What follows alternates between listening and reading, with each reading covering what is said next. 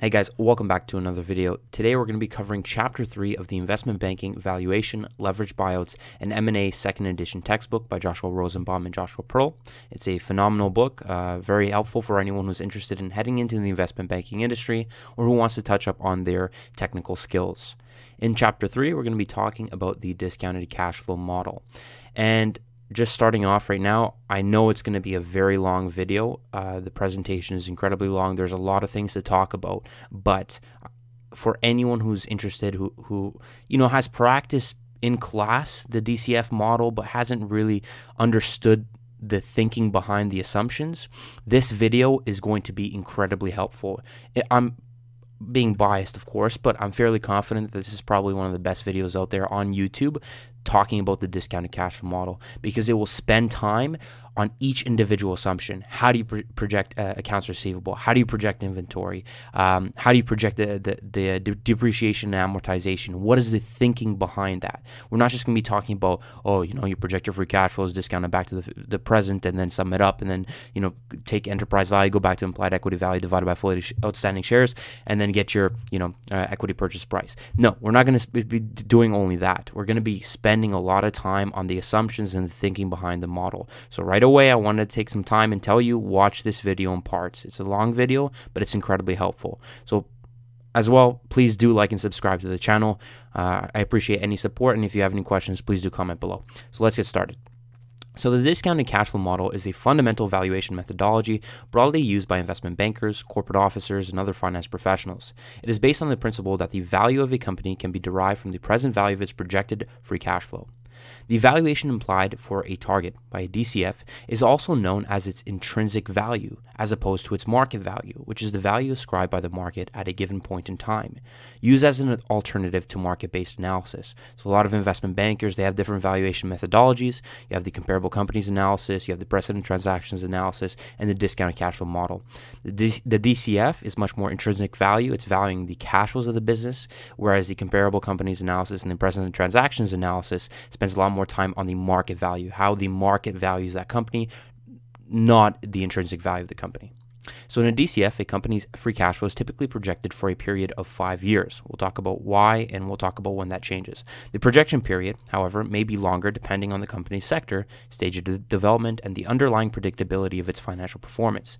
Given the inherent difficulties in accurately projecting a company's financial performance over an extended period of time, a terminal value is used to capture the remaining value of the target beyond the projection period. As well, we're going to be spending and debating the importance of the terminal value and why you really need to make sure that your terminal value is correct, because 2/3 of the overall valuation of the DCF model originates from the terminal value, not the explicit forecast period.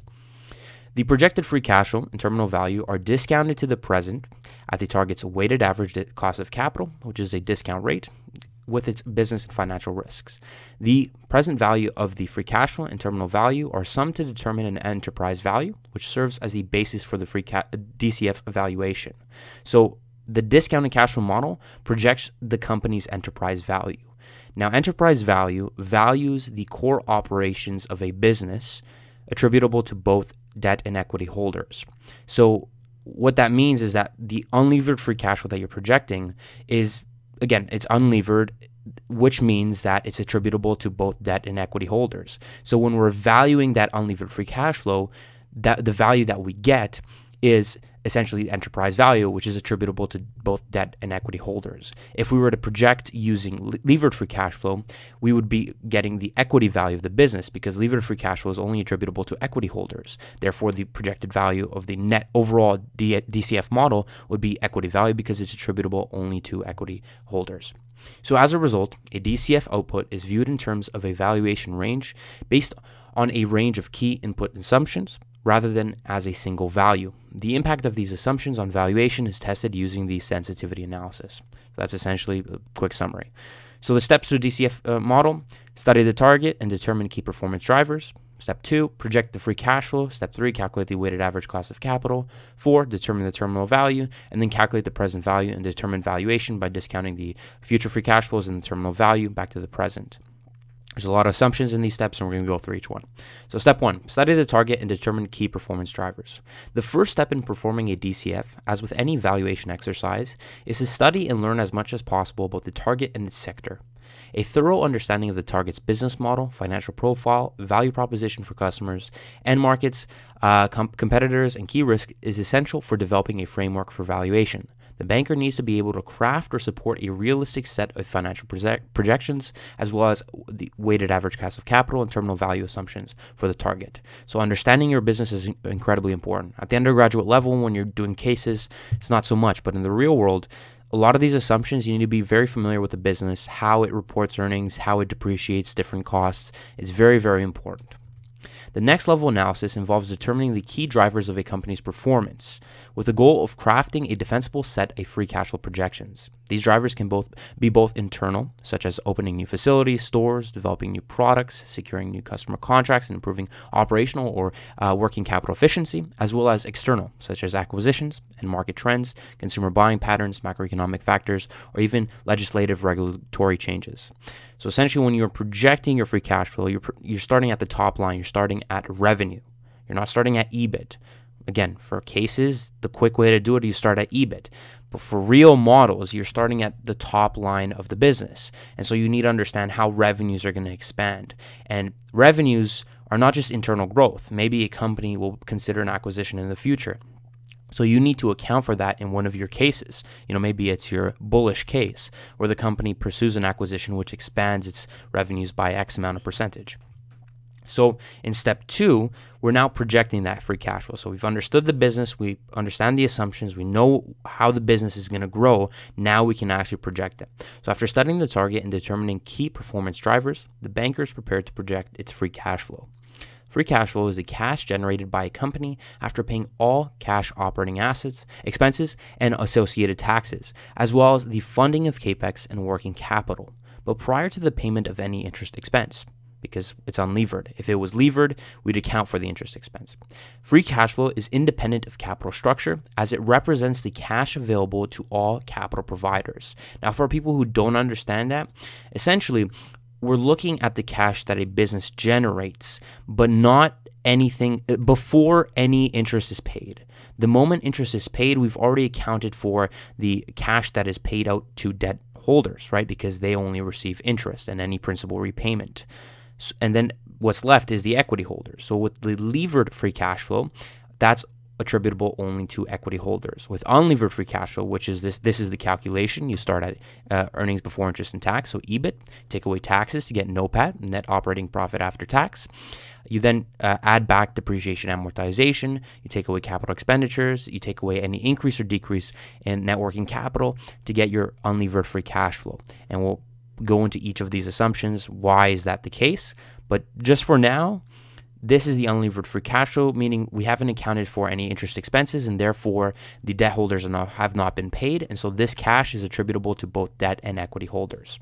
That's why it represents the cash available to all providers of capital. Now, let's look at the considerations for projecting free cash flow. First, the historical performance. Historical performance provides valuable insight for developing defensible assumptions to project free cash flow.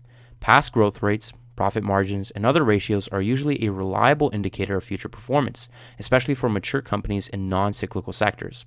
While it is informative to review historical data from as long as a time horizon as possible, typically the prior 3-year period, if available, serves as a good proxy for projecting future financial performance.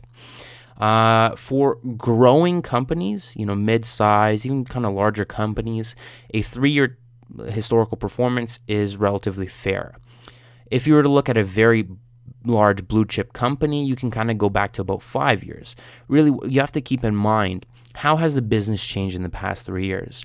If they have really revolutionized their strategy and their thinking and their business and the divisions that they operate in, the shorter the time horizon, the historical performance, the better.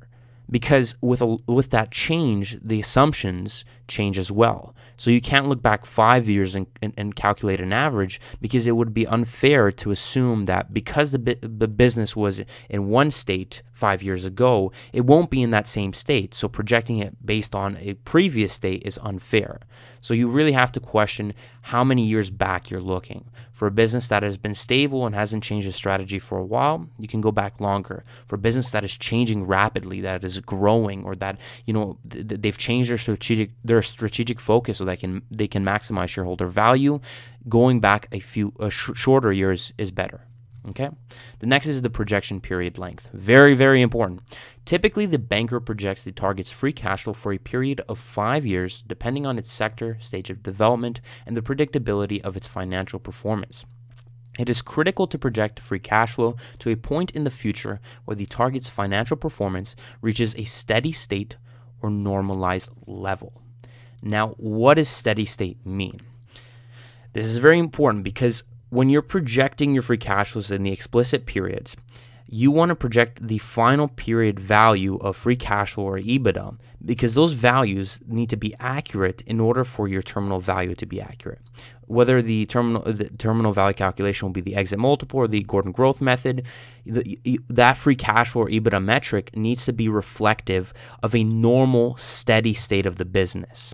If you are projecting really, really high growth, that would be quite unfair, because maybe, yes, it is in a cyclical high, but the terminal value is capturing the perpetuity of that business, the performance of that business forever, right? So if you were assuming that the business forever will perform at that very, very cyclical high level, that's unfair, inaccurate, and will really, the value of your projection will be very low.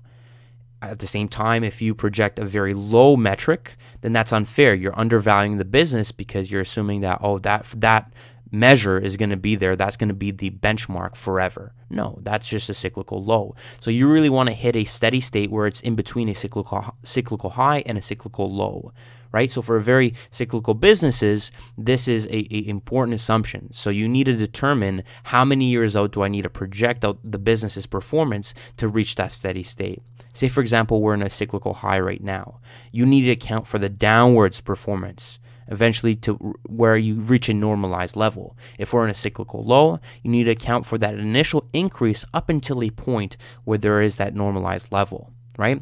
So for businesses that are growing very, very fast, they won't reach their steady state for a long time. So fast growing businesses, I think it's in this, I'll go back to that slide afterwards. So for fast growing businesses, you want to project further out, because it's going to take a longer time for them to reach their steady state. For slow growing businesses who are really in their steady state right now and don't really see a lot of volatility in their earnings, having a shorter forecast period makes sense, because it's not worth it projecting 10 years out for a blue chip company. You can capture that same value in the terminal value, because whatever metric you're using, whether free cash flow or EBITDA, it will capture that in the terminal value calculation. For a solid company that is in a cyclical business, that 5-year projection horizon makes sense, because that should kind of match the length of a business cycle, or at least half of a business cycle, where either it reduces, the performance adjusts to a normalized level, or it increases to that normalized level. Right? So in situations where a company is in the early stage of rapid growth, projecting longer term, 10 plus years, would be more appropriate. In addition, a longer projection period is often used for businesses in sectors with long-term contracted revenue streams, such as natural resources, satellite communications, or utilities. I made a separate video, the common mistakes in DCF models. I'll link that in the video description, where I talked about this. For a mining company that I covered, Dominion Diamond, I published some research on it, and my DCF model, initially I projected, I believe, like 7 years. But the company, in its investors presentation, shows you what the projected free cash flows of their mines are, because they're well aware of how they're going to mine their mines. They have X amount of existing resources that, they've conducted this research and know that this is the amount of ounces of ore they have, and they know how the production schedule is going to look. So for these contracted revenues or expected, production schedules, you can confidently determine that yes, this mine is going to produce till 2034. So I can actually project explicitly the year by year of free cash flow of that business up until 2034, which really increases the accuracy of your business. You want to make sure that really the overall value increases in accuracy if your explicit period, forecast period, is extended. So the longer you project, the more accurate your value is. Because with the terminal value assumption, it's really a proxy. It's just a shortcut to get to fill up that valuation gap, which results in a lot of errors. Unfortunately, in some cases, you can't for the blue chip company because they don't have contracted revenues. They depend on cyclical highs and cyclical lows, or just sales performance. So in that case, using the terminal value is the better option. Again, there's a lot of considerations with just the projection period, but that's a relatively good summary. Now, projecting the financial performance without guidance. In some instances, a DCF is performed without the benefit of receiving an initial set of projections. For publicly traded companies, consensus research estimates for financial statistics such as sales, EBITDA, and EBIT, which are generally provided for a future 2 or 3 year period, are typically used to form the basis for developing a set of projections. Individually, equity research reports may provide additional financial detail, including in some instances a full-scale 2-year or more projection model. Essentially what this slide is getting at is that some work has already been done for you. There are a lot of equity research analysts out there from the major banks that cover a lot of these companies. So you as a banker can refer to those research estimates, and that's what I do with my model. So whenever I conduct research, I go straight to the equity research reports after I've learned about the company, and I look at the projections. And of course, I test them myself. I ask key questions. Is that really fair? And majority of the time it is, because they spend their entire livelihood on that. And I take those 3-4 year or 2 to 3 year projections and I input that in my model right away. So I don't even have to risk really deviating away from the consensus, because if all these analysts are projecting that the company is going to perform at X level, then I can be confident that based on all of their efforts, that level will be reached, right? And so I go and I input that information into my model, and it really speeds up the process. Okay, so for public companies, the banker often sources top-line projections for the first 2 to 3 years of the projection period from consensus estimates. Similarly, for private companies, consensus estimates for peer companies can be used as a proxy for expected sales growth rates, provided the trend line is consistent with historical performance and sector outlook. Beyond 3 years, without the benefit of management guidance, it depends more on longer-term trends defined in sector reports and management commentary. So this is where that due diligence for the company comes in hand. After 3 years, equity research reports are not going to really tell you about that unless they initiate initial coverage. But after that, they're just going to update kind of the 3-year timeline. So really then what you have to do is you have to look at your assumptions and what you learned about the company and say, can they support X percentage of growth? Are they going to reach a higher level of growth based on acquisitions, external or organic growth, or are they going to reach a lower level of growth as they settle into a steady state? So again, that's where the due diligence comes in. But for the first 3 years, a lot of students, they worry, how am I going to project the sales right away? No, you don't have to spend a lot of time on that. Equity research analysts have already done that for you. Go to the reports, see what they projected, see the consensus estimates, and then take that and input that in your model right away. In the absence of a reliable guidance, the banker typically steps down the growth rates incrementally in the outer years of the projection period to arrive at a reasonable long-term growth rate by the terminal year. Right, so reaching that steady state.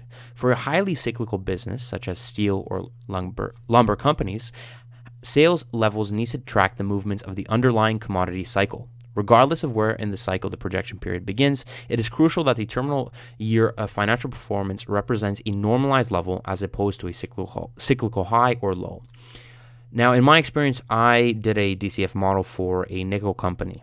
And when I did that, I took the underlying commodity price at the end of each of the years, and I kind of matched that to the annual sales numbers. And I tried to see if there was a relationship to the sales numbers. There was, there was a relationship, not as strong as I expected, but one that I could really take as a marker.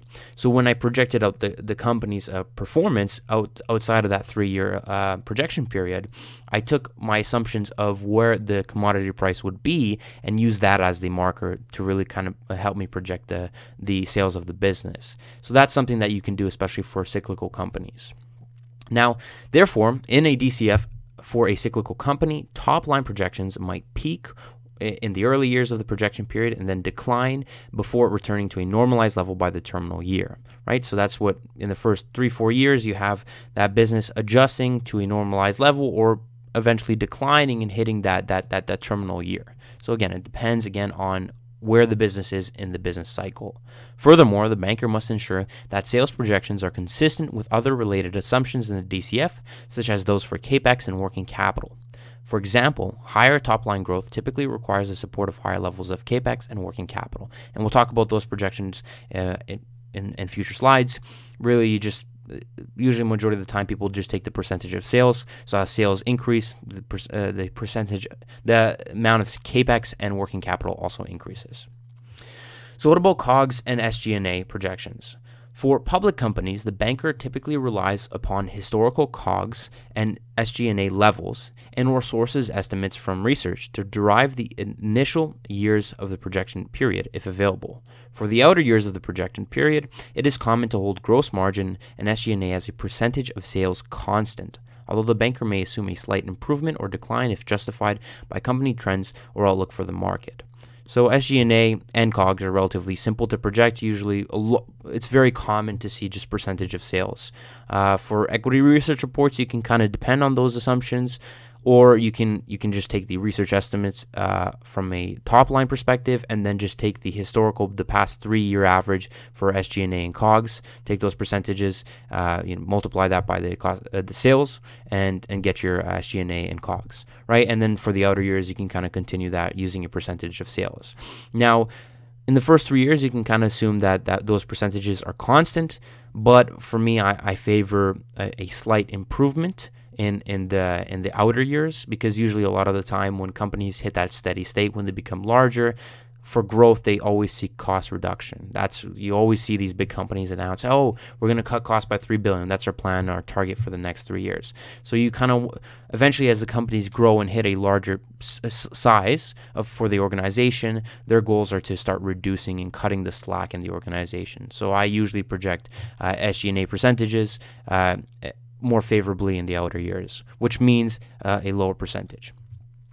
So what about EBITDA and EBIT projections? For public companies, EBITDA and EBIT projections for the future 2 or 3 year period are typically sourced from consensus estimates, if available. These projections inherently capture both gross profit performance and SG&A expenses.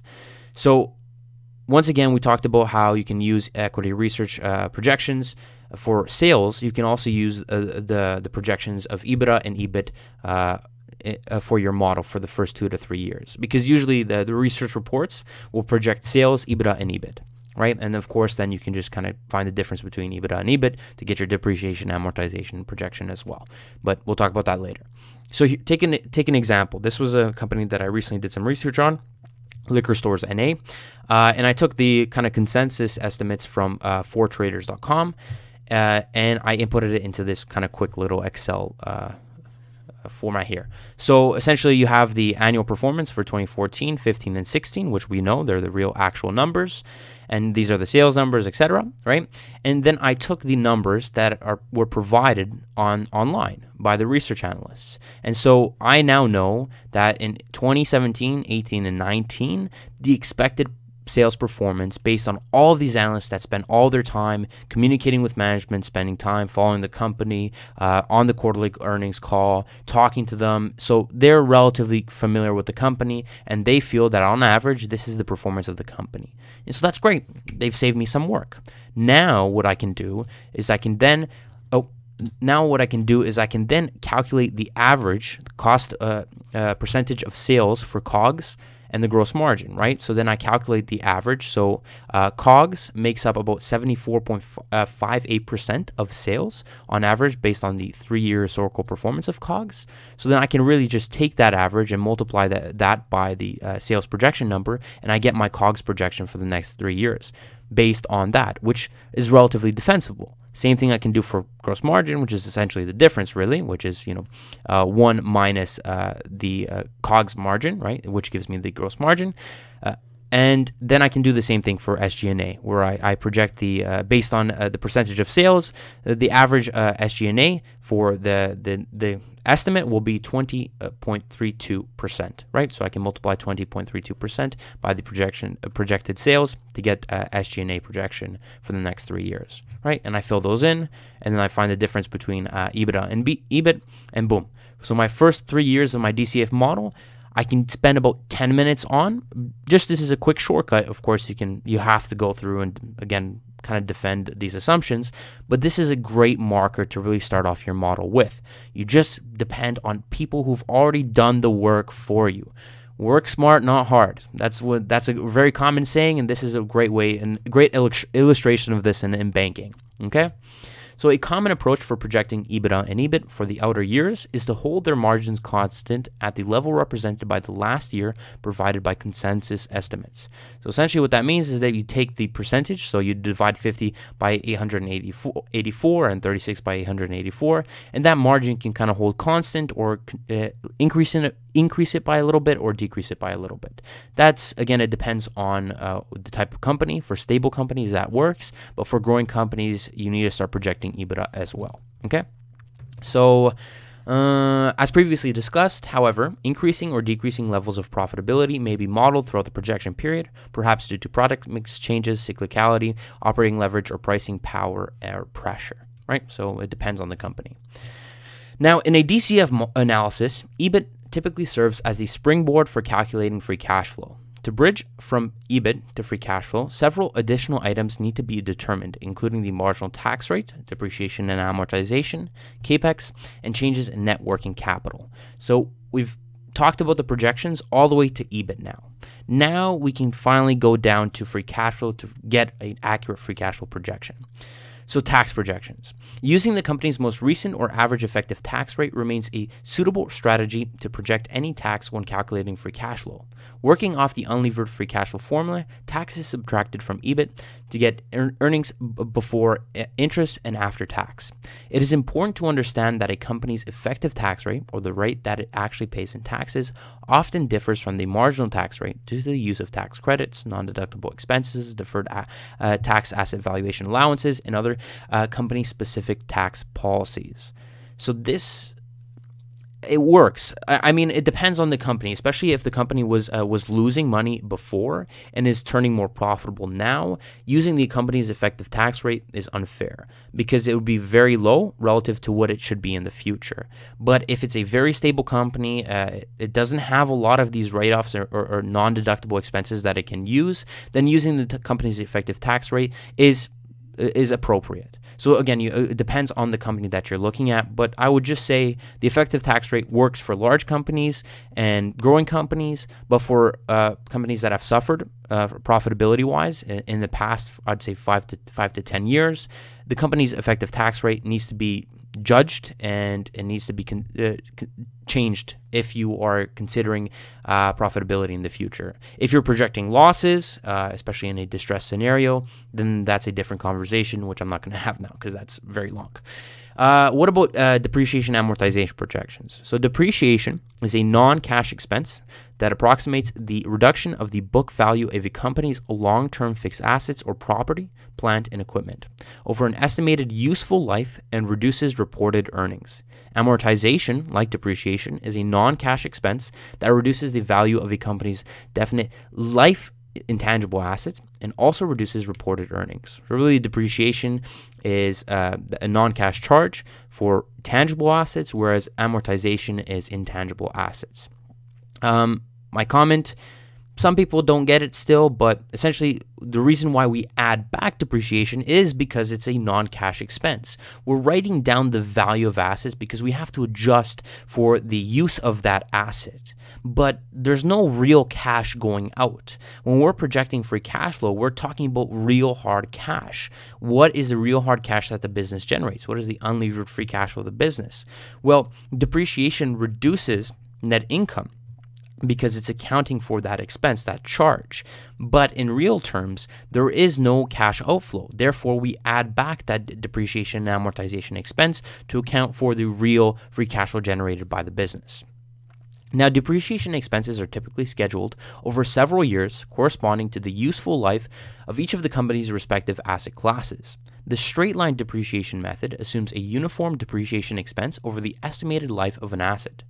Most other depreciation methods fall under the category of accelerated depreciation, which assumes that an asset loses most of its value in the early years of its life. Now, this is very important. I'm currently reading a book, and I'm going to make a video about it in the future, The Big Deal by Bruce Wasserstein. He's a legendary investment banker who ended his career at Lazard.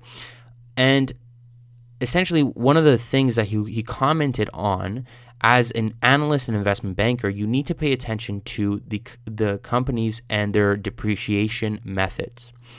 He provided an example in the book about two big American airline companies. And when he was comparing the two airline companies, one of them, they were depreciating it on a straight line basis, both of them, the same exact similar planes, really, 747s, but one had a useful life of 15 years, while the other defined a useful life of 20 years.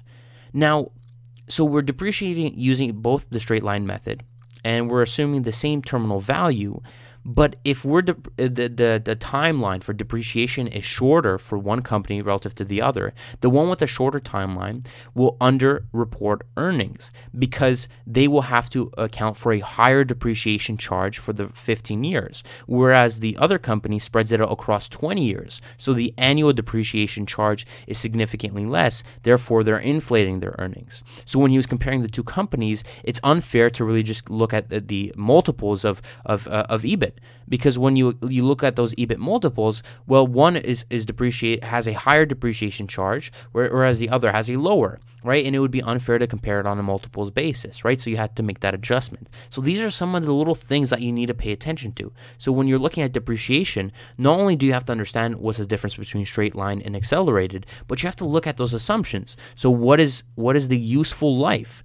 And what is the terminal value? What if one company assumes that the plane has a terminal value of $10 million, while the other has a terminal value of $20 million? Then the amount of depreciation written down and reported across the years is much smaller for the higher terminal value because they have to write down less, right? So these are all assumptions. It's very important, right? So when people talk about it being a science, it really is a science because there are so many things to consider, okay? Now, for DCF modeling purposes, depreciation is often projected as a percentage of sales or CAPEX based on historical levels, as it is directly related to a company's capital spending, which in turn tends to support top-line growth. For a DCF constructed on the basis of EBITDA and EBIT projections, depreciation can simply be calculated as the difference between the two. In this scenario, however, the banker must ensure that the implied depreciation and amortization is consistent with historical levels as well as CAPEX projections. So going back to that liquor stores example, which we had in the previous a few slides ago, when we took those EBITDA and EBIT projections and you saw the depreciation amortization that was reported, it was $14, $16, and then $14, right? Of course, in millions of dollars. So it's $14 million, $16 million, $14 million. Well, that decline in the third year of the projection period is just because of the averages that we took from the consensus estimates. So even though analysts project that, we need to stand by our assumptions. So we take the percentage of sales from the historical perspective and compare that to what the projections say. So sometimes even the projections that are provided by analysts don't make sense. So you really need to understand the depreciation side, because this is important, especially when you're calculating free cash flow, because this is something that increases your free cash flow. So if you're adding back a lower value than it should be, then you're under really reporting and under calculating free cash flow, which impacts the overall value of the business. So very, very important. Okay, what about projecting CAPEX? Capital expenditures are the funds that a company uses to purchase, improve, expand, or replace physical assets such as buildings, equipment, facilities, machinery, and other assets. CAPEX is an expenditure as opposed to an expense. What's the difference between the two? Expense is reoccurring, whereas an expenditure, the management has discretion. They can either increase this expenditure or decrease it, whereas an expense is reoccurring. It is capitalized on the balance sheet once the expenditure is made and then expensed over its useful life as depreciation through the company's income statement. Okay? Historically, levels generally serve as a reliable proxy for projecting for future capex. However, capex projections may deviate from historical levels in accordance with the company's strategy, sector, or phase of operations. Research reports may also provide capex estimates for the future 2 or 3 year period. In the absence of specific guidance, capex is generally driven as a percentage of sales in line with historical levels due to the fact that top-line growth typically needs to be supported by growth in the company's asset base. I agree with this. I think that really the way you should be projecting capex is using the percentage of sales. So you just look at the top line growth. You see if revenues are increasing, the company needs to support that increase by spending more on increasing the asset base or supporting and replacing the asset base. So that perfectly makes sense. So when you're projecting capex, you use percentage of sales. Now, what about projecting net working capital? This is probably the least known way, okay? Because a lot of people, depreciation, amortization, they take percentage of sales. Capex, they take percentage of sales. And then the quick and dirty way is to do percentage of sales for net working capital as well. But there are a lot of assumptions that are overlooked when you do that. So let's look at the two ways. So net working capital is inherently defined as non-cash current assets less non-interest-bearing current liabilities. So we're not accounting for cash and cash equivalents or current long-term debt.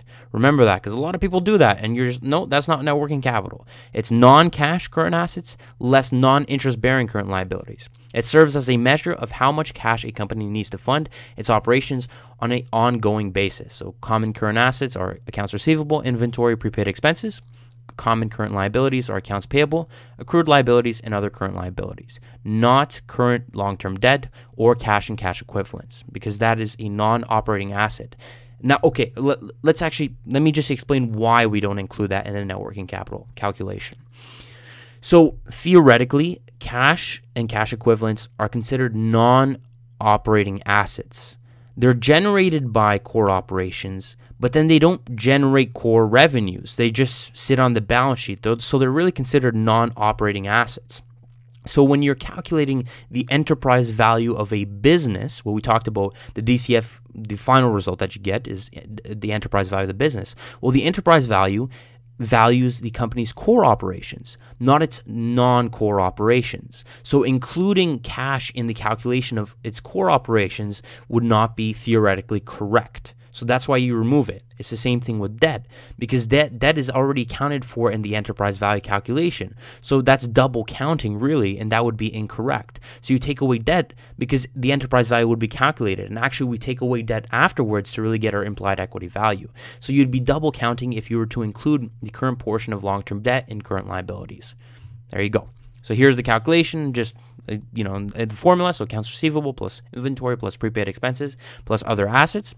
Less accounts payable plus accrued liabilities plus other current liabilities. Now, the change in net working capital from year to year is important for calculating free cash flow, as it represents an annual source or use of cash for the company.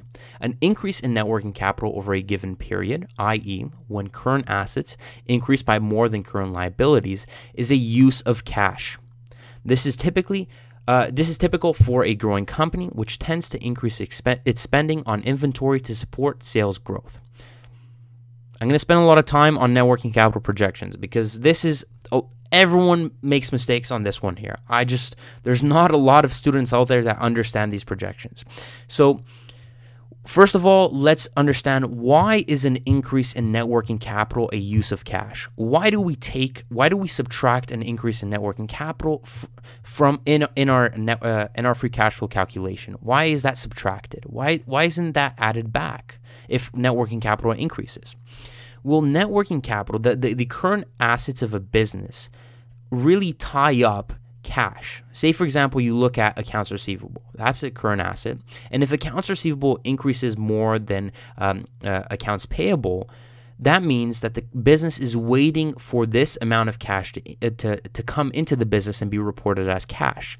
They're waiting for their payment, right? And so what that means is that you're tying up that cash that the company could use in current assets. So when current assets increase, essentially what it's saying, when current assets increase more than current liabilities and therefore net working capital increases, what that means is that more cash is being tied up in the business. It's a use of cash because the business can't access that cash. It will in the future, but not now. Whereas, say, for example, current assets were to increase less than current liabilities. Well, current liabilities, what it does is it pushes the payment of cash further down the line. So you have more access to cash now than in the future when you're going to have to pay for those current liabilities. So that's a source of cash. As if current liabilities increase more than current assets, then that's a source of cash because we have more access to cash now than in the future. That's really, really, really important to understand. Okay, so conversely, an increase in accounts payable or a decrease in net working capital represents a source of cash, as it is money that can be retained by the company as opposed to paid out. So there you go.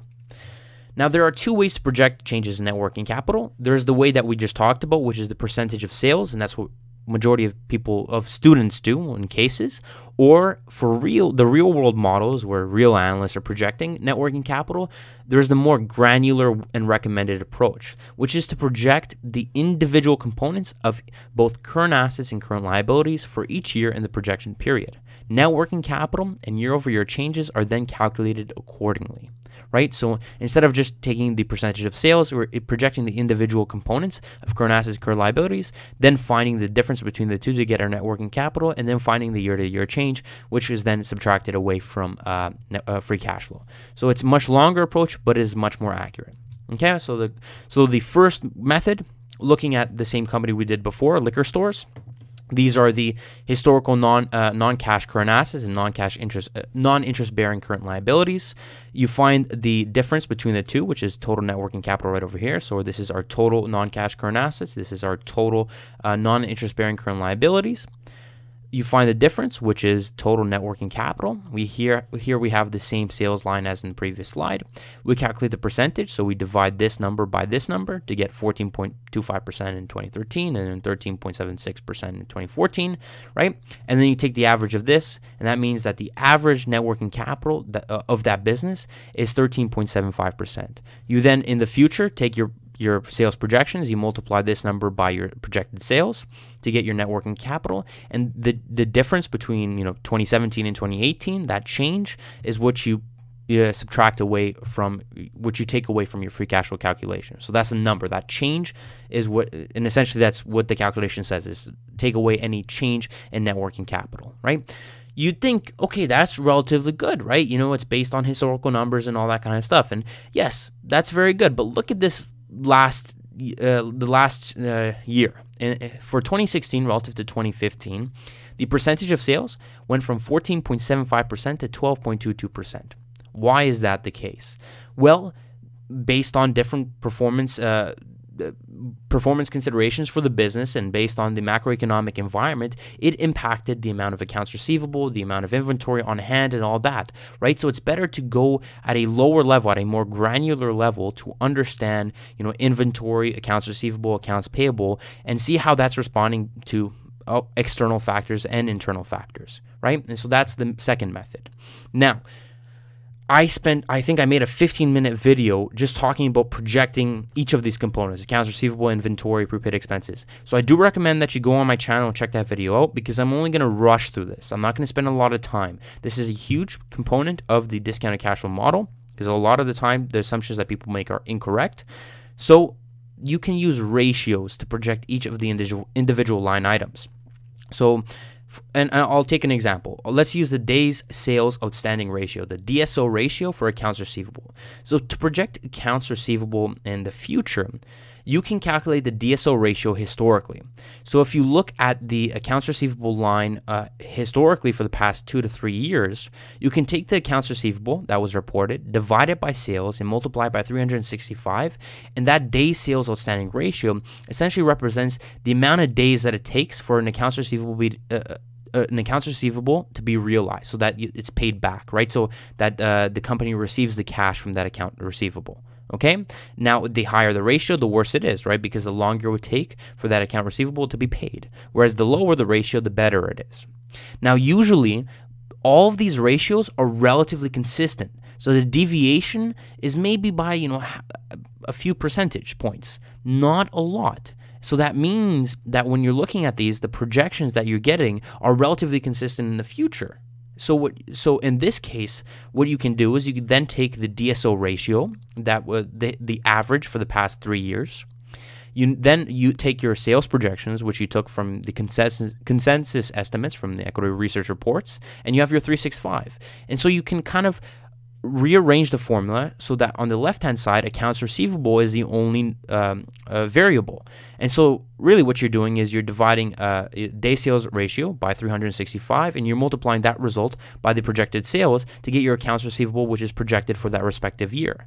And so that's what a lot of analysts do. They project their model so that they project the individual line items of accounts receivable. They use the DIH ratio for the inventory. Accounts payable does the DPO ratio. And then the prepaid expenses and accrued liabilities, those can be projected using the percentage of sales method. But by going line by line and then summing up the total current assets and total current liabilities and finding the net working capital, the projections are much more accurate and defensible. At the end of the day, as an analyst, when you're pitching business, you want to make sure that you're looking at this company and saying, look, like this, we've looked at the performance of your accounts receivable line, and it makes sense that based on the timing of your customers, that projecting accounts receivable at this level makes sense based on the DSO ratio. So your projections are much more defensible if you go by projecting the individual components of net working capital.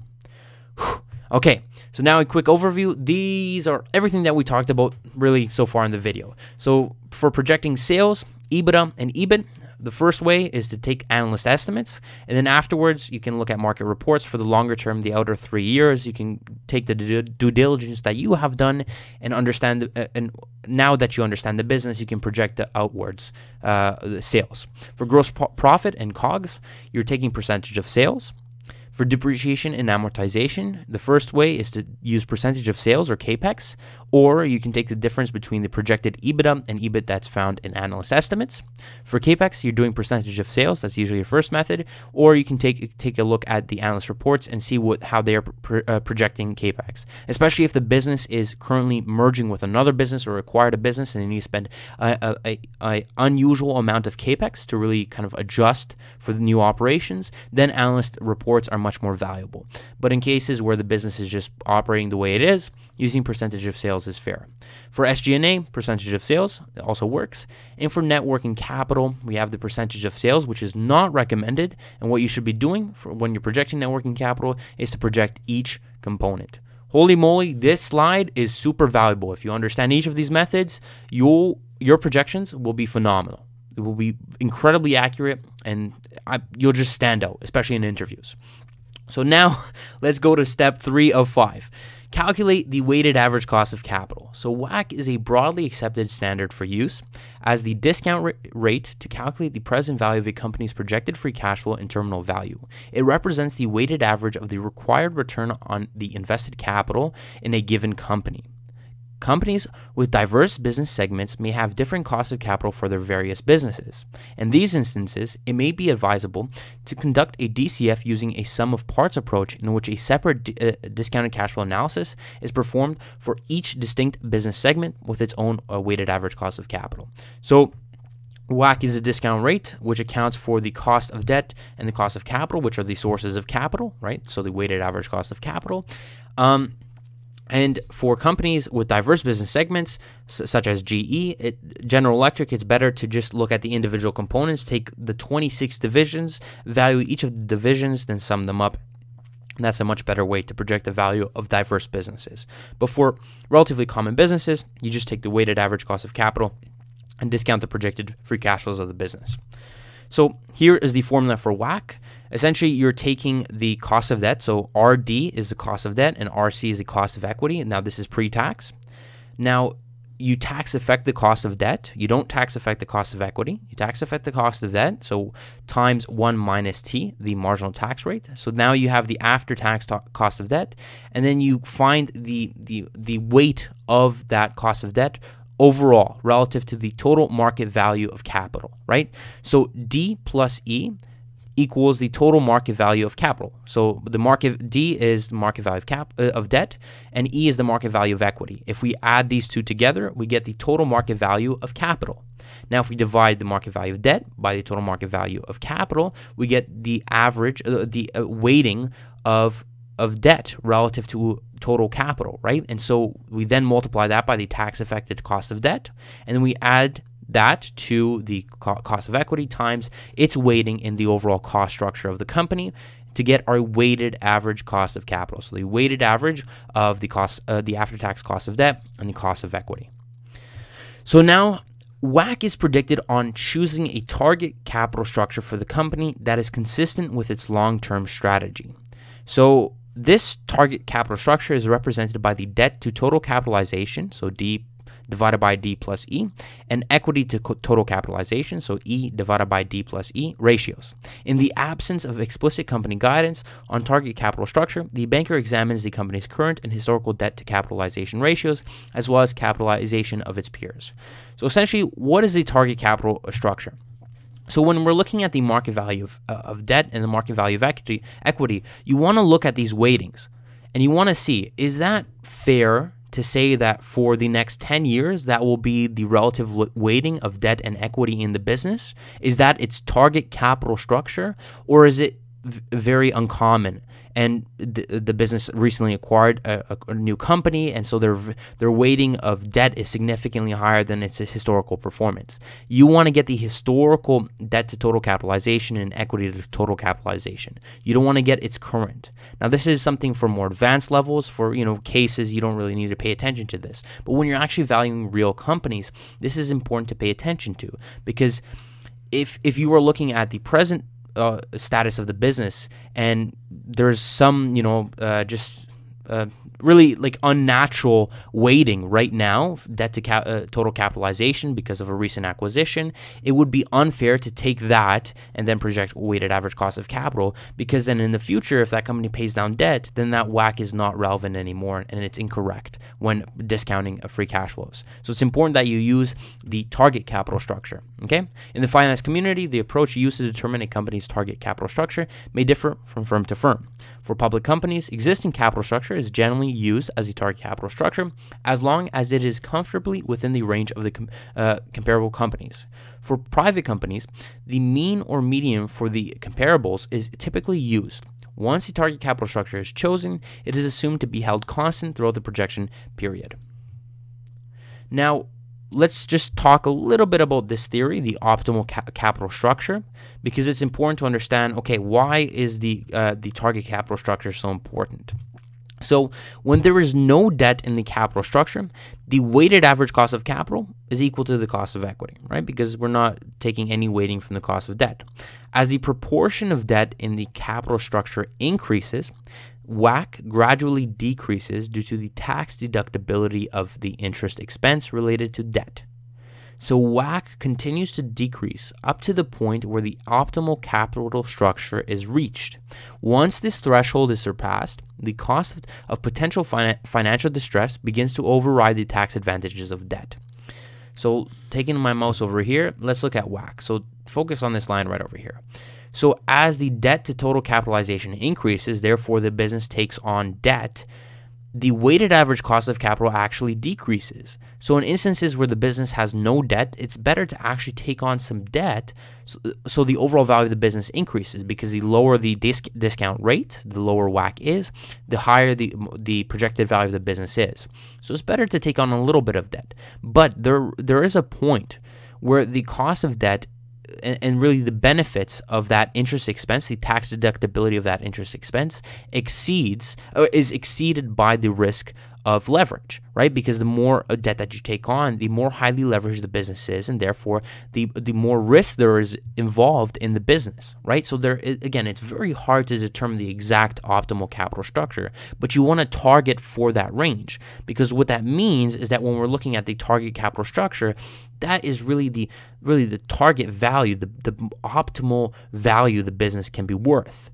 if the business there has no debt, then its value will be significantly lower than in a scenario where the business is at a target capital structure where it has a little bit of debt and some equity, so that it has its lowest WACC possible and therefore its highest projected value. So that's why you're aiming for the target capital structure.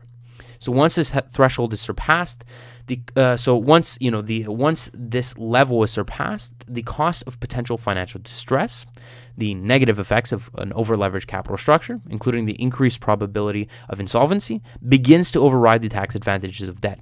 It is assumed that the target capital structure is the optimal capital structure because management's goal is to maximize value.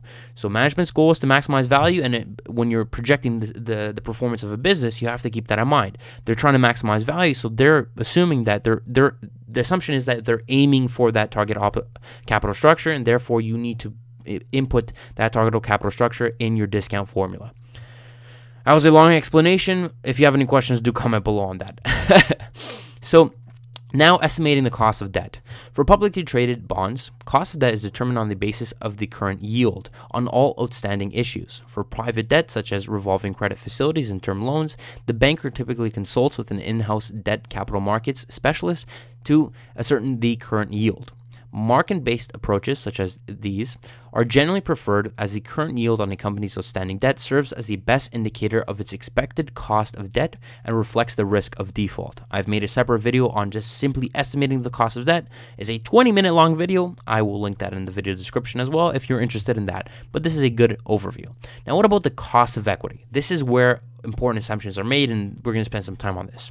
Cost of equity is the required annual rate of return that a company's equity investors expect to receive, including dividends. To calculate the expected return on a company's equity, the banker typically employs a formula known as the Capital Asset Pricing Model, the CAPM model. This is very important. Now, CAPM is based on the premise that equity investors need to be compensated for their assumptions of systematic risk in the form of a risk premium, beta, or the amount of market return in excess of a stated risk-free rate. Systematic risk is the risk related to the overall market, which is also known as non-diversifiable risk.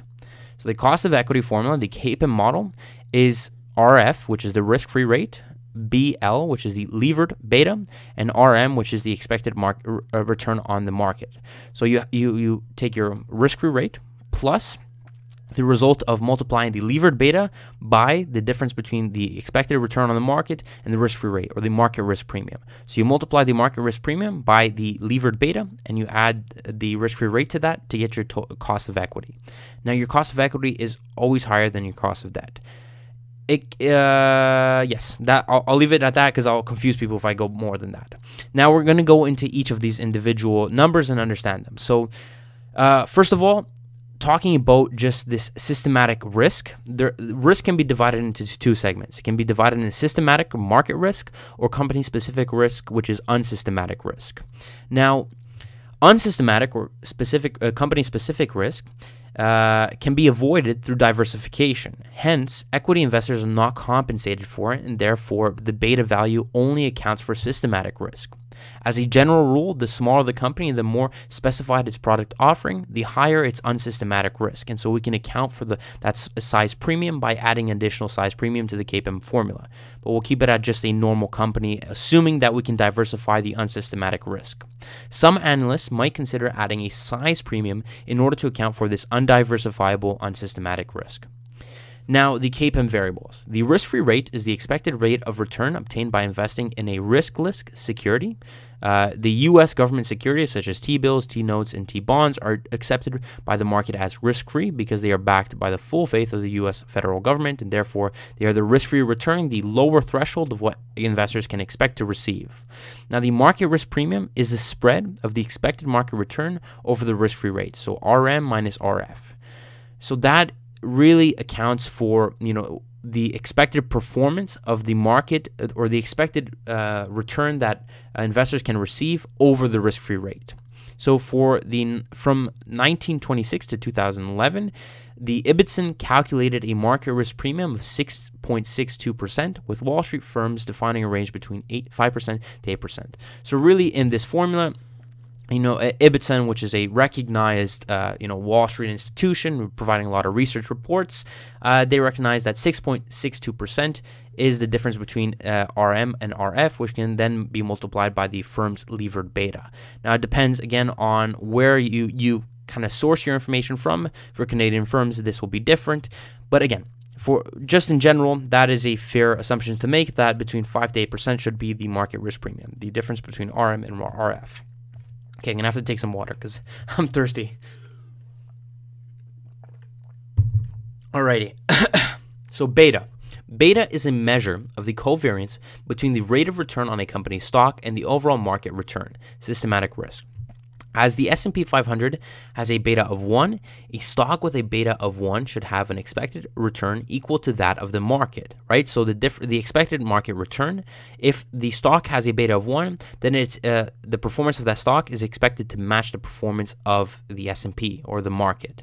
Now, if a stock has a smaller beta, then that return is less. That's why we multiply beta by the expected market return.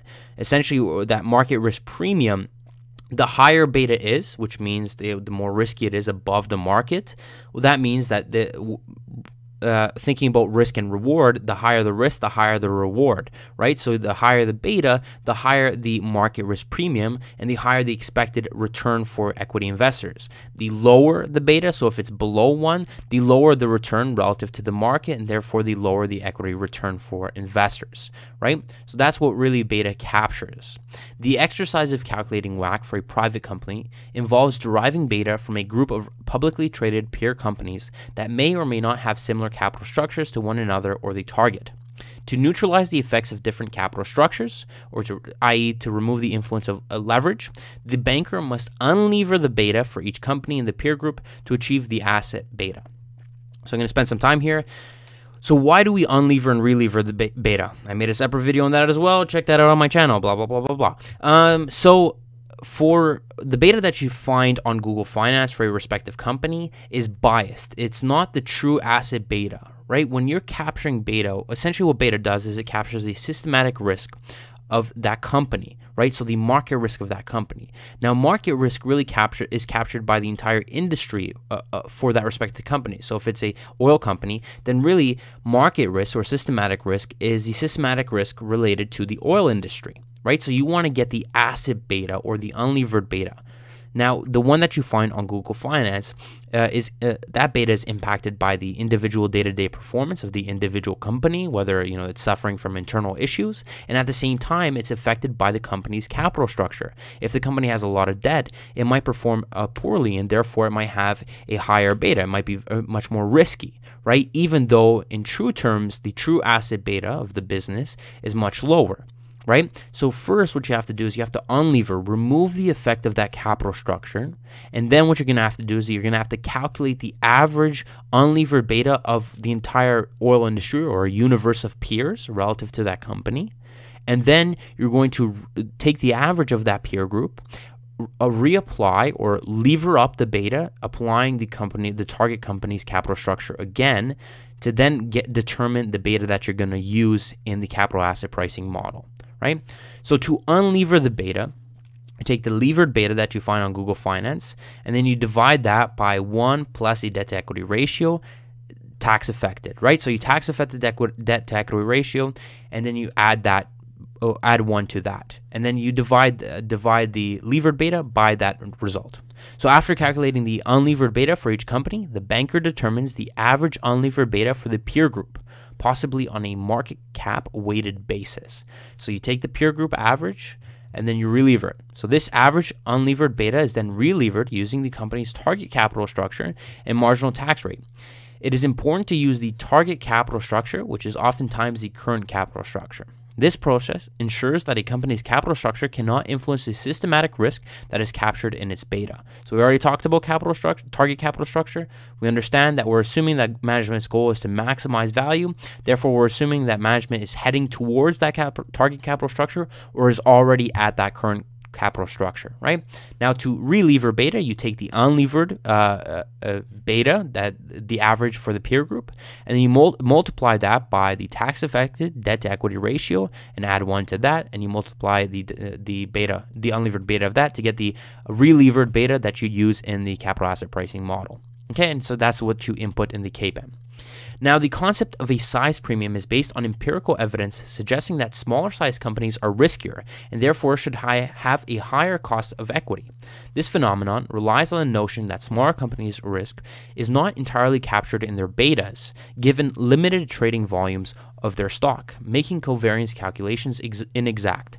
So the assumption is, with CAPM, usually the beta value captures the systematic risk of the business. But with smaller companies, sometimes the beta value doesn't truly reflect the systematic risk of the company. So adding an additional size premium accounts for that additional risk. So that's what you can do for smaller companies. Now, what is that size premium? That is totally up to you. And this is, again, it's an assumption that's why it's such a science. When you're projecting the value of a company, it's more science than it's more art than science. So it's very, very difficult to project, and there are a lot of assumptions to make. And again, a lot of things can go wrong. So now we can calculate the WACC, right? So once you've calculated the cost of equity, cost of debt, and found the market value of equity and debt, you can calculate the weighted average cost of capital. This entire process, with its numerous assumptions, is the cornerstone of the DCF model because of its large impact on final projections. The higher the weighted average cost of capital, the lower the projected value. The lower the weighted average cost of capital, the higher the projected value. So that means that you need to make sure that you can stand by and defend your weighted average cost of capital, because whether it's higher or lower relative to your competitors, the final result will be significantly impacted by the individual assumptions you make, the cost of debt assumptions and the cost of equity assumptions, as well as the total capitalization assumptions. Now, step 4, determine the terminal value. The DCF approach to valuation is based on determining the present value of all future free cash flow produced by a company. As it is infeasible to project a company's free cash flow indefinitely, the banker uses a terminal value to capture the value of the company beyond the projection period. As its name suggests, terminal value is typically calculated on the basis of the company's free cash flow in the final year of the projection period.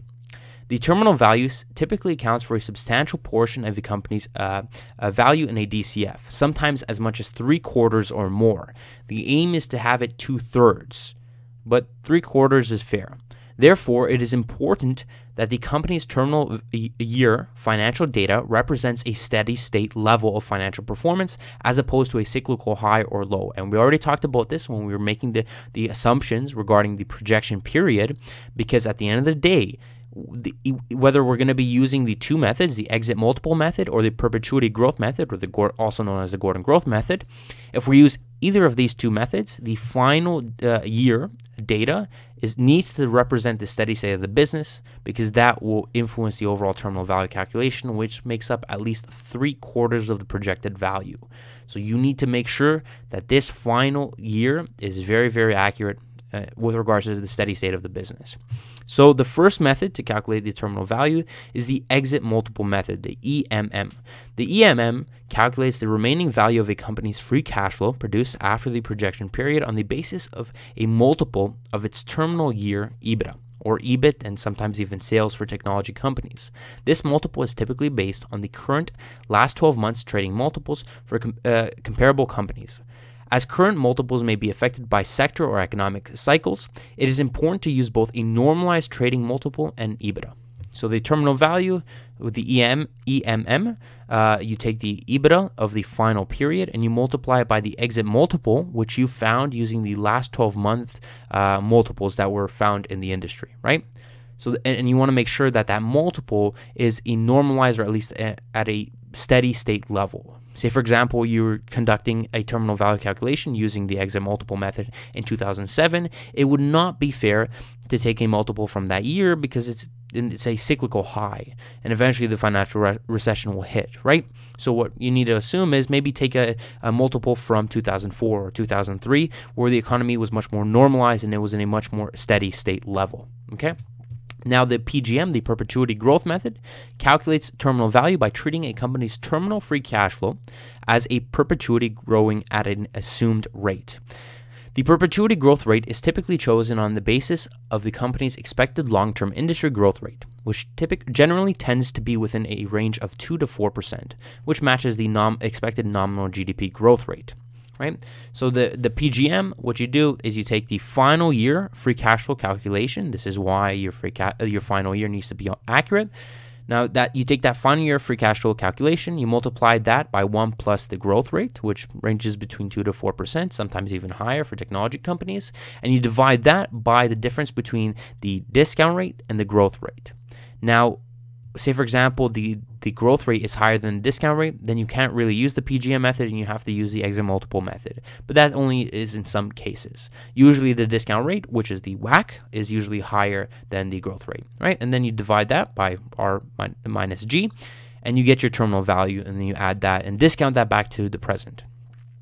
Now, the PGM is often used in conjunction with the EMM, with each serving as a sanity check on the other. For example, if the applied perpetuity growth rate, as derived from the EMM, is too high or low, it could be an indicator that the exit multiple assumptions are unrealistic. So these are calculations that you can use to really check what the projections that the exit multiple projected, right? And so I won't spend a lot of time on this. You can kind of pause the video and try these calculations out for yourself. And it's the same thing with the perpetuity growth method. There are different ways you can check that these projections. It's better to really just understand the PGM and the EMM method right now, whereas making those checks are much more advanced and just for, senior bankers.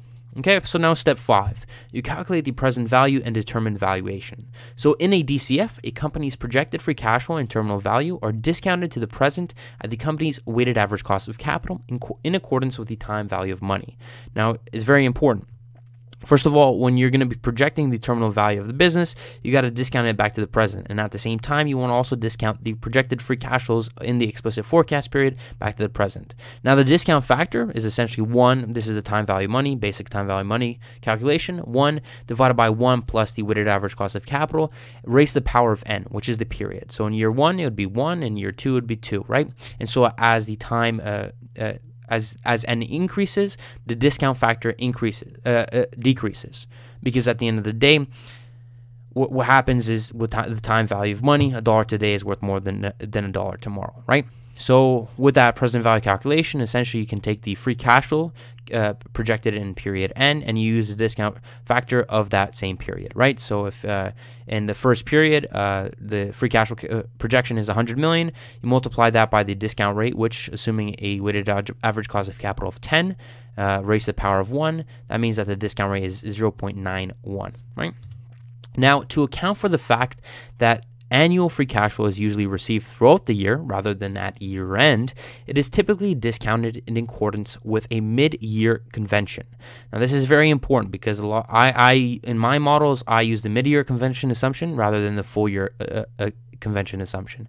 Essentially, when you are projecting free cash flows and discounting them back to the future, if you are discounting using full numbers such as 1, 2, 3, 4, you're really assuming that all of that cash is received for that business at the end of the year.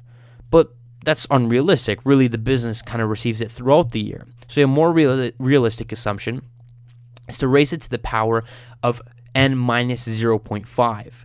So assume it mid-year. That's why it's called the mid-year convention. So we're assuming that we're going to discount it at the middle of the year rather than at year end, right? So that same discount rate, which we have a weighted average cost of capital of 10%. So instead of discounting it at the power of 1, we're discounting it at the power of 0.5. So we've realized that cash in mid-year, the discount rate is significantly higher, and so therefore the use of the mid-year convention results in a slightly higher valuation than the year-end discounting due to the fact that free cash flow is received sooner. So it's a big assumption. In some cases, it's not the case. Maybe it's a business where it only really receives cash in the winter season, and in the spring and summer seasons it doesn't really receive a lot of cash. Well, then in that case the year-end discounting is better, but in most cases the mid-year convention makes much more sense theoretically.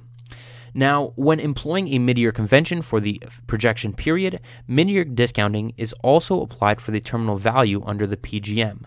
The EMM, however, which is typically based on the last 12 months trading multiples of comparable companies for a calendar year and EBITDA or EBIT, uses year-end discounting. So essentially, if you're going to use the Gordon growth or the PG, the perpetuity growth method, you can use the discounting factor raised to the power of n minus 0.5.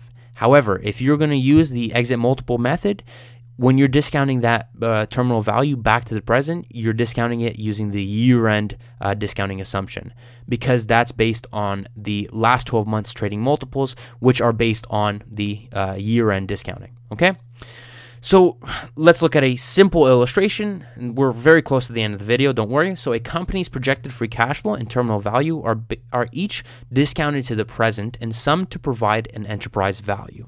Right, so here we have years 1, 2, 3, 4, and we're assuming year 5 is the terminal year. So you can project the free cash flow. So after all of our assumptions, which we talked about in the previous slides, we get our free cash flow in year 1, 2, 3, 4, 5. Well, now we assume this is mid-year discounting because it's raised to the power of n minus 1, minus 0.5. So it would be 0.5, 1.5, 2.5, 3.5, and 4.5. If this was year-end discounting, this would be 1, 2, 3, 4, 5, right? Because it's n minus 0.5. And so we have our weighted average cost of capital. So in the first 4 years, all we're doing is we're discounting the explicit forecast for the free cash flow back to the present. In year 5, we're also discounting that free cash flow earned in year 5 back to the present, but we're also taking the EBITDA in that year 5, taking an exit multiple and discounting that using the year-end discounting factor back to the present.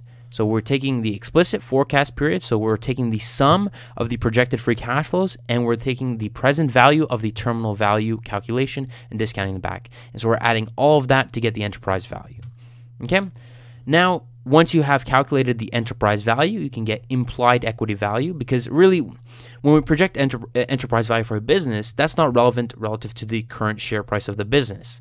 So to get the projected current share price, or the underlying current share price, or the underlying value of the share price, you can take the enterprise value that was calculated in the previous slide, so this enterprise value, you then remove the effects, right? So if you remember the enterprise value calculation, to get from equity value to enterprise value, you add debt, you add preferred equity and minority interests, and then you subtract away cash and cash equivalents. Now you can reverse that. So to move from enterprise value back to equity value, you can then subtract net debt plus preferred stock plus non-controlling interest. So the sum of net debt plus preferred stock plus non-controlling interest. I don't like the way this illustration kind of explains it. Really, the way you should think about it is just reverse end, right? So you take enterprise value, you subtract debt because before you added it, you subtract preferred stock because before you added it, you subtract non-controlling interest, and you add back cash and cash equivalents, whereas before you were taking it away. Right? And so that will give you your implied equity value for the aggregate business. And then to get the implied share price, you divide that implied equity value by fully diluted shares outstanding. Okay? And then finally, you can employ sensitivity analysis. And really, this kind of displays different assumptions. So say, for example, in this case, we have the weighted average cost of capital and the exit multiple method.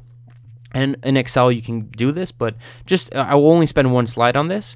The DCF incorporates numerous assumptions, each of which can have a sizable impact on valuation. As a result, the DCF output is viewed in terms of a valuation range based on a series of key input assumptions, rather than as a single value. The exercise of deriving a valuation range by varying key inputs is called a sensitivity analysis. So essentially, you can in Excel, you can input your initial assumptions of 10% and 7.5x as the exit multiple, and you can play around. So if I were to reduce my exit multiple to 7 instead of 7.5, or 6.5 instead of 7.5x for EBITDA, how would that impact my overall enterprise value? And so this is a great way to display to clients or to people who you're pitching your business to how our assumptions, if we were to change those assumptions, how the projection would change overall, right? And this is very helpful for you as well. Now, I'll make a quick comment. In my DCF mistakes video, I talked about this. It's very important to pay attention to how the projections change when the assumptions change. So say, for example, if you're moving from a weighted average cost of capital of 10 to 9.5, the value would increase because you're discounting those free cash flows less, right? Now, that change in valuation, the change in enterprise value, if this increases from 6,000 to 12,000, something's wrong in the model. It's a great little check to remember. When you're checking your models, look at your sensitivity analysis. See how sensitive the value is relative to assumptions. If the assumptions change by just an incremental amount, but the entire value of the business changes significantly, there is something wrong. We're depending way too much on the weighted average cost of capital, and therefore your model is incorrect. A healthy model, if you change the assumptions incrementally, the valuation will also change incrementally. Now, incrementally could mean 292 million, but it's not 4 billion. And that's really important because in my early models, I remember I went back to my early models when I was like in high school, and I was just building out these little fun DCF models. They were absolute garbage. I mean, like, honestly, I would change my weighted average cost of capital by 5% and the business would double in value. And I looked at that and I'm like, damn, you were an idiot back then. But yes, so Finance Kid has smartened up since then, but that's a very good way to check your model. Okay, so now in summary, what are the advantages of a discounted cash flow model? First, it's a cash flow base. It reflects the value of projected free cash flow, which represents a more fundamental approach to valuation. This is what Warren Buffett loves. He loves the cash that's generated, and so really it projects the intrinsic value of the business rather than the market value of the business. It's also market independent, so it's more insulated from irrational whether it's exuberance or pessimism. It's also self-sufficient. It does not rely entirely on truly comparable companies. It's more important on, it does not depend on pure play comps as well. Whereas the comparable companies analysis and the precedent transactions analysis, they depend more heavily on the peer group that you're comparing your company to, right? And it provides a lot more flexibility. It allows the banker to run multiple financial performance scenarios, including improving or declining growth rates, margins, etc. So that's why this sensitivity analysis is very important, because when you're talking to management, say for example, this is the model that we've presented to management, but say for example, management's like, hey, you know what, we're beginning to feel much more confident, and we can show you that yes, the business is going to perform more better in the future. Okay, well then maybe the weighted average cost of capital will decline and the multiple will increase, and that means that instead of the $6 billion, your business is actually worth $6.418 billion. Okay. Now, what are the disadvantages? It depends on financial projections. Again, this is where a lot of errors result. If you were assuming percentage of sales for your net working capital and your capex and your depreciation, is that truly fair? At the end of the day, we don't have a crystal ball to really project the real performance of the business in the future, so we're depending on projections, which can really go wrong. Also, it's very sensitive to different assumptions, right? Whether it's WACC, margins, or exit multiples, there are different assumptions that are made with regards to our terminal value, and as well, that's another disadvantage. When we really talk about terminal value, it makes up at least three quarters of the projection, right?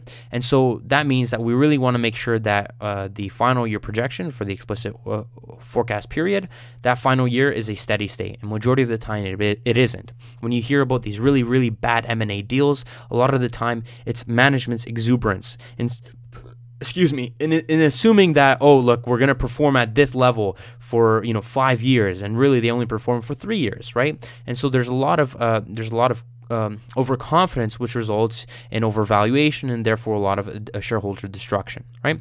And then finally, there's when you assume a constant capital structure, so you're assuming that the debt to total capitalization, the equity total capitalization is the same throughout the model, and that therefore the WACC is the same throughout the model. That is a big assumption, which is very unrealistic, because majority of the time the business is going to change. It's either going to increase its debt or it's going to decrease its debt load, right? And therefore the weighted average cost of capital will decline. And we can't project that. We don't know what the future needs of the business will be when it comes to the amount of debt that they need. Maybe just a little bit based on management and our conversation with management, but at the same time, we're not for sure. And that's a big disadvantage, especially because it impacts the future performance of the business and the future value of the business.